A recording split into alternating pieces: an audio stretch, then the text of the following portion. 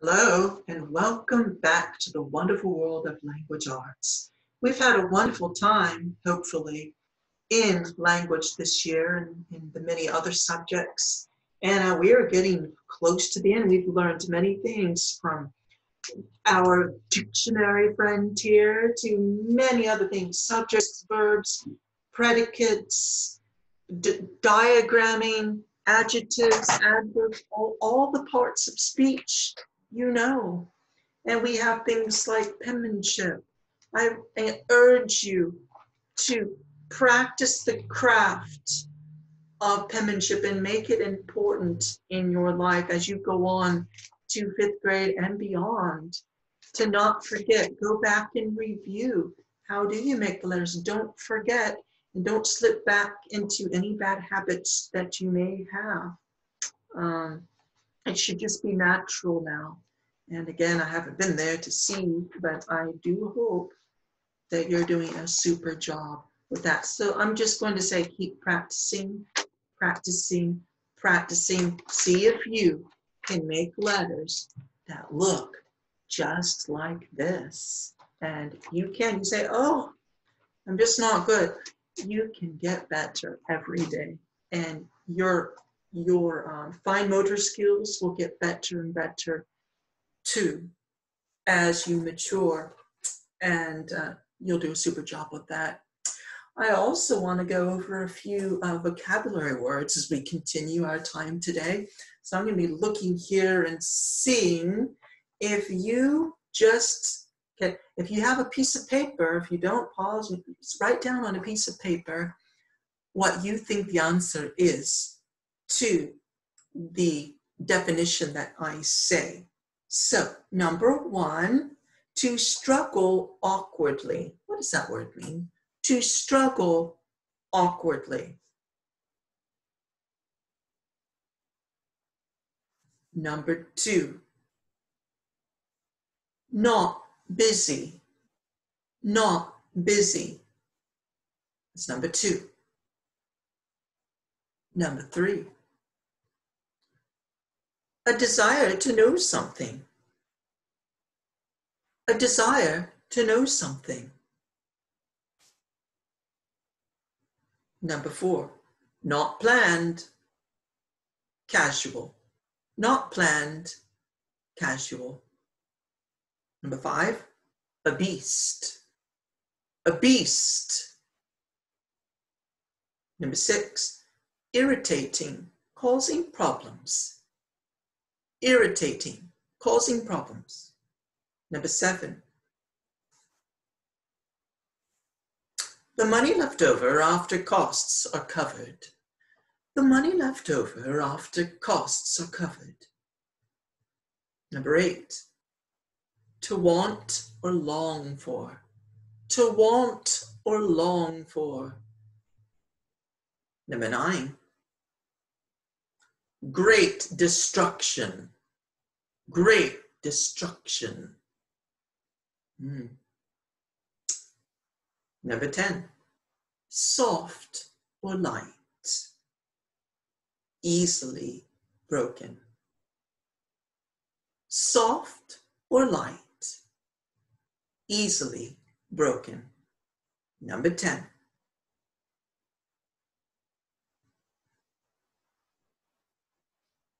I believe that's all of them. All right, let's check your answers. Okay, exchange. Number 1, did you write flounder? Flounder is number 1. Number 2, idle. Idle. Number 3, curiosity. Curiosity. Number 4, haphazard. Haphazard. Number 5, brute. Brute. Number 6, bothersome. Bothersome. Number 7, prophet. Prophet. Number 8, desire. Desire. Number 9, havoc. Havoc. And number 10, delicate. Delicate. Raise your hand if you got a 100 on that. Raise your hand if you just missed one.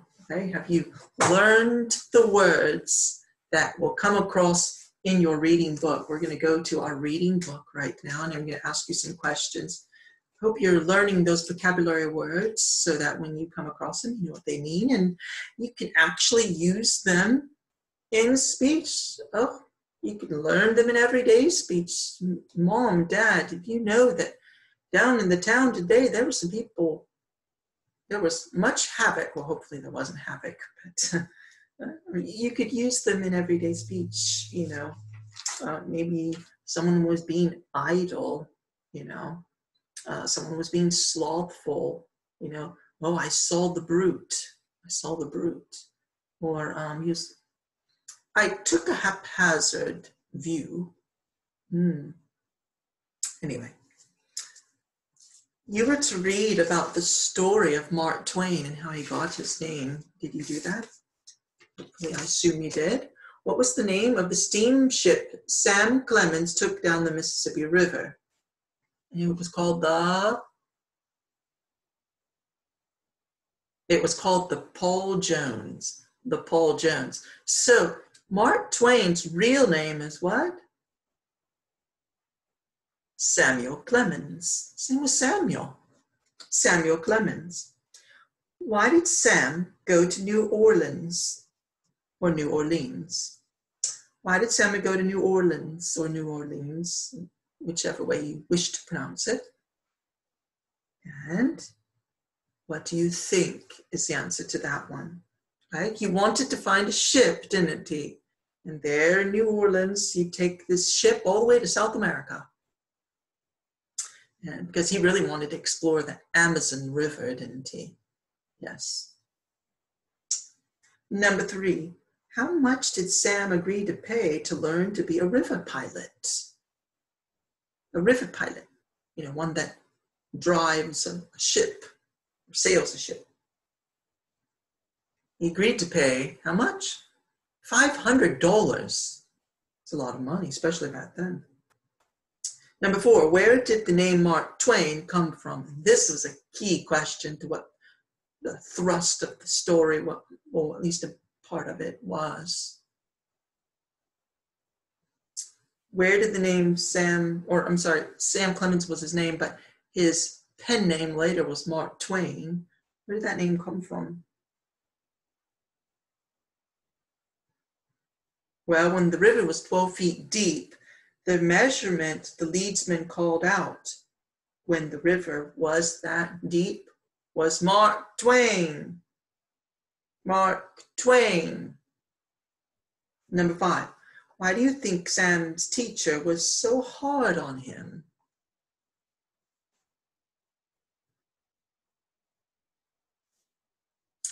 He knew, remember, he's learning how to do this ship, right? He knew that if he wasn't hard on him and he made a careless mistake, you know, he could wreck the boat. So he had to be hard on him so he'd learn not to do certain things. And, you know, they'd lose expensive cargo on the ship and it would just be really bad.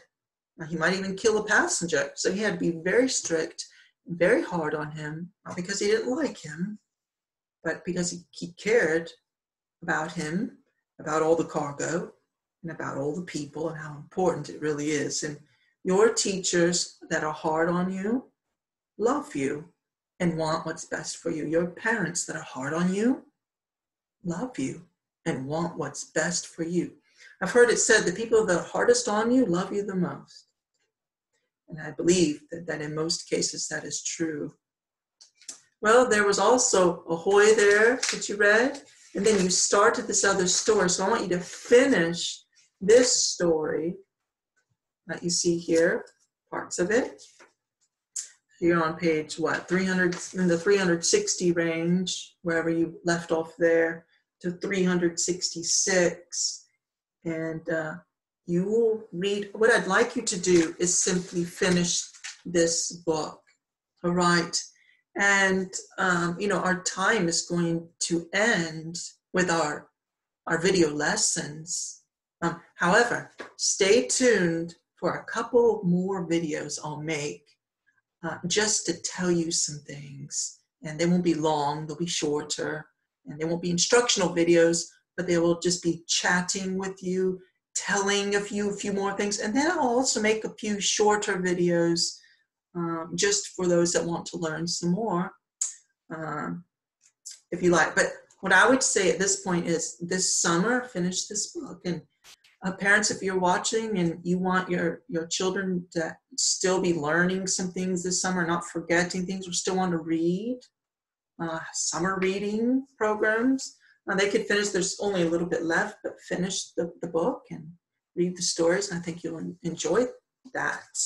There's some good things there. And then all summer long, I want you to be reading books. Find books you love and read, read, read. Well, let's do some language now. Repeat after me. She has lain down for a nap. That's right. The lamb lay down beside the stream. Let me grab this. The lamb lay down beside the stream. It was lying here a minute ago. Repeat after me when I say it. Your book is lying on the floor. Spot always lies there on the rug. Jerry likes to lay his book there. That is where it should be lying. The cat is lying on the driveway. Lay the music on the piano. The dog has been lying on my bed. And again, I just want you to keep hearing that so that you'll get it right in your mind, in your head, so that you know those things. Let me ask you a few review things before we do our page for today. These are things you need to take with you and remember as you go on to 5th grade and beyond. You will need to know these lists, all right? I want you to say the state of being verbs. Say them. Am, is, are, was, were, be, been, been, the helping verbs. Have, has, had. Do, does, did. Shall, will, should, would, may, might, must, can, could. These are all being and helping verbs. They help a main verb, or in some sentences, there's simply a being verb. The first list was that. How about another list? Pronouns. You need to know what a pronoun is when you see it in a sentence, and you should know by now what that is. What are the subjective pronouns, the ones that are subjects? Say it with me. I, you, he, she, it, we, they. I, you, he, she, it, we, they. How about the objective pronouns? Me, you, him, her, it, us, them. Those are objective pronouns. So they're not the subject. Me, you, him, her, it, us, them. How about the possessive pronouns? Possessive mean they show ownership. My, mine, your, yours, his, her, hers, its, our, ours, their, theirs. Did you get them? Those are all pronouns that you should know, okay? So those are the pronoun lists. You should be able to know a pronoun when you see it, that it is a pronoun. Remembering that the possessive ones, like the my and the his and the hers and all of those, theirs, are adjectives when coming before a noun. His book, a pronoun, adjective. All right, the prepositions, ready? Aboard, about, above, across, after, against, along, among, around, at, before, behind, below, beneath, beside, between, beyond, by, down, during, except, for, from, in, inside, into, like, near, of, off, on, over, past, since, through, throughout, to, toward, under, underneath, until, up, upon, with, within, without, upon, with, within, without. Did I say them all right? Over, past, since, through, throughout, to, toward, under, underneath, until, up, upon, with, within, without. Make sure you got all of them. Can you pick those out in a sentence? And know that that's a preposition. Now, when you are finding the subject, remember, cross out prepositional phrases. Remember that as you go forward in your learning. When you find a subject, cross out the prepositional phrases, and then you found the verb, right? And then you find the subject, right? That what is doing that action, or who is doing the action, and do that. Then we did adjectives and adverbs. What are the adjective questions? Which one, what kind, how many, how much, whose. Good. What are the adverb questions? Where, when, how often, to what extent. That's right. Now we're going to be looking at, you're going to do page 264, the last page to do in your book. But before you do that, not yet, look at page 263. There's something I want to go over with you with that. I want to say a few things about that, and then you'll do your page, all right? Now let me show you something in your book. I want you to see. You see these here? A simple subject is. A compound subject is. A simple verb is. Do you know these? Be ready to complete these definitions when your teacher calls on you. So, I want you to tell me this, Michael. A simple subject is.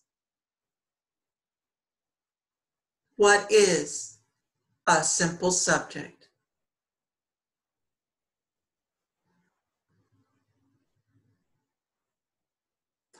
A simple subject is the main word or words that tell who or what the sentence is about. That's what you should have said. Look. A simple subject is the main word or words that tell who or what the sentence is about.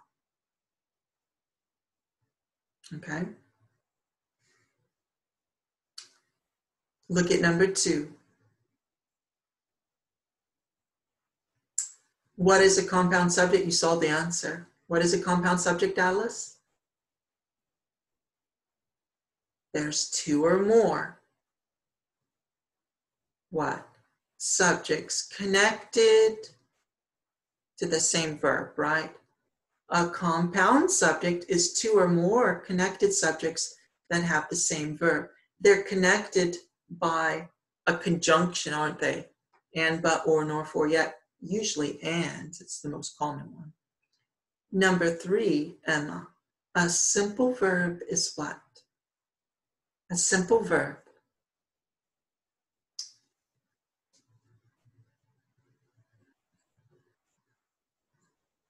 And of course, the simple verb is a verb is the main, the simple verb is the main verb and the predicate that says something about the subject. It's the main verb, okay? It's just one. What about a compound verb? And here it is. Let's just all say this one. A compound verb is 2 or more connected verbs that have the same subject, okay? So compound subject, 2 or more that has the same verb. Compound verb, 2 or more that has the same subject, connected together. And then number 5, a sentence. What is a sentence? Class, let's all say it. A sentence is a group of words that expresses a complete thought. You should know that. I want you to memorize that one. A sentence is a group of words that expresses a complete thought. That's going from the beginning of the year. So you should know those too. And then Did you do these? Above each word. Did you get them correct? Let's do them. Now came the fall of the year. Notice, when did it come? Now. Adverb. Let's go over the next ones. 2, adverb. About. They danced about. They danced where? About. It means they went around bouncing, right?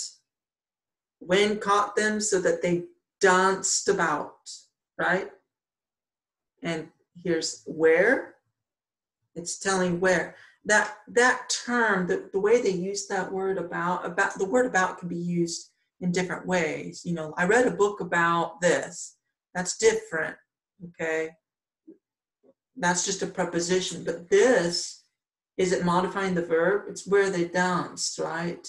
So it's an adverb. Then you go on. Look, there's another one.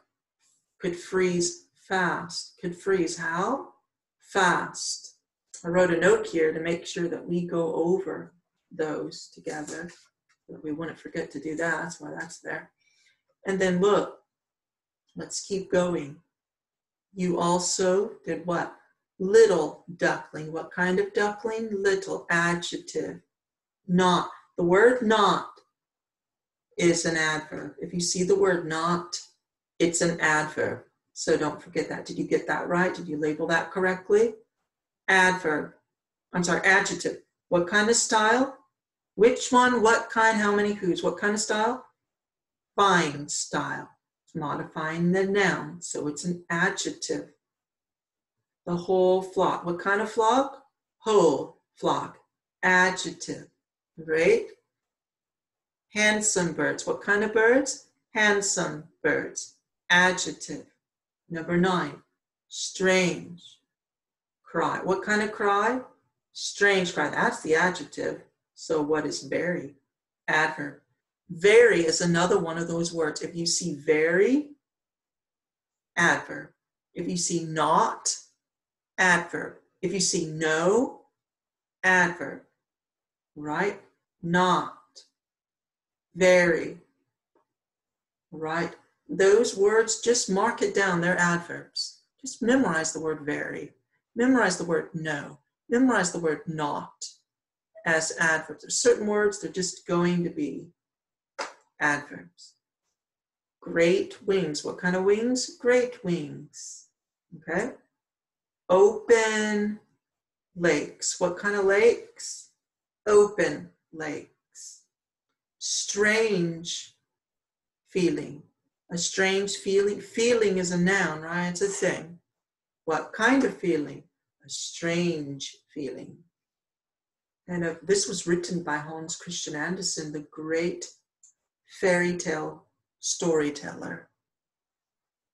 He would tell stories. He's known very much for the Ugly Duckling and writing that story. In the blank, write the abbreviation for the part of speech with the underlined word. What kind of box? Iron box, adjective. Iron is, now it's a noun. Did you get that right? Noun. Again, we're on page 263. Work never hurts anyone. Now, did you put verb for that? Work. Look, iron's a verb in number 3. Did you iron this? Like you took an iron and ironed it, something you do. Work never, but it's a noun. Work never hurts anyone. What never hurts? Work. Now it's a thing. His math work sheet. What kind of sheet? Work sheet. Now it's an adjective. It's modifying the word sheet. Work on Saturdays. Now it's something you do.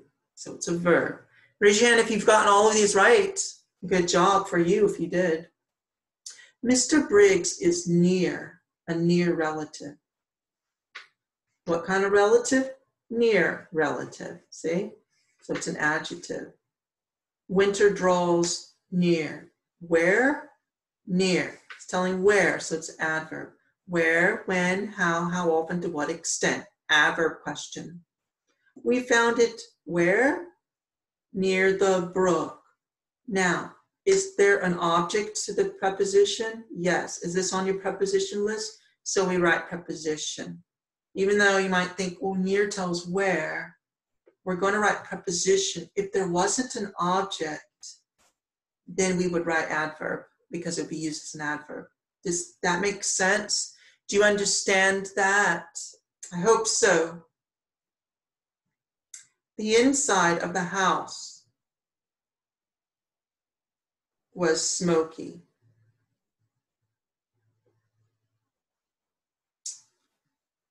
Now, inside of the house was smoky. They put noun there, and that you might be very tricky because inside is a preposition, isn't it? But what was inside of the house? And that was tricky because it is, yes, this is a prepositional phrase, but there isn't anything else that could be the subject. What was smoky? The inside of the house. Remember, you don't say house because that's in a prepositional phrase. See the word inside here? That's tricky. But of is the preposition because that's the preposition with the noun coming after it. You see that? Of the house. That's the preposition. And that may be something that could have thrown some people. That one, I had to actually stop and think about that one. Well, no, inside's a preposition, isn't it? But do you see this preposition of is with the noun? That's your prepositional phrase. I could put parentheses around that, couldn't I? And then inside wouldn't have an object, would it? So it's just the place. It's a person, place, or thing. It's a place. What was smoky? Inside was smoky. So it is a noun. It was in his inside pocket. What kind of pocket? Inside. Now inside is an adjective, even though it is a preposition on your preposition list. Be careful. How is it used? Theoretically, just about any word can be used as just in any part of speech. How is it used in the sentence? What kind of pocket? Inside pocket, you see? In order for it to be a preposition, it's like number 12, inside the gate. There's an object, yes, it's a preposition. Inside pocket, it didn't say inside the pocket, right? He found it inside his pocket, then that would. So you got to really think on those. I know those aren't easy. Did you go outside or inside? Did you go inside? Why is it an adverb? Don't just say it's an adverb. Why is it an adverb? Can you tell me why it's an adverb? Is there an object? No. So it's telling you did go where? Inside. Notice it's an inverted sentence because it is what? Interrogative. It's asking a question. And so often on an interrogative sentence with a question mark, be looking for an inverted verb where the verb, the helping verb and main verb aren't right next to each other. There's going to be a word in between because did starts the question. See, did go is the verb. Subject, you. Did go where? Inside. It's where, when, how often, to what extent? Adverb. It's answering the adverb question. So that covers that. Do page 264. We went over page 263. Now do page 264. We've gone over these answers for you. Well, I hope that you have enjoyed our language time this year. I hope you've learned a lot. I hope that you will take this with you and not forget what you've learned. And you do your best, even on today's page. Please do it and do a super job. And these review pages are pages you can go back and look at even throughout the summer if you want to. If you're wanting to be maybe right before school, some parents like to do that with your child, those of you parents that might be listening to this, and if you're a student now listening to this, look at the back, see how you have this handbook? You can review your terms. Maybe there was something you didn't do as well on and you want to go back over. You're welcome to do that. There's a handbook in the back with some basic terms. Even if you lost a page, you can hopefully find it there. I have enjoyed teaching this to you so much. I say goodbye to Mr. Dictionary. Goodbye. Be looking for another video because I'm not quite done. There will be a few concluding videos for the end of the year, but as far as your work, this will conclude our book. We were able to finish it, and you take care. And again, learn something new every day and look for a few more videos. Bye for now.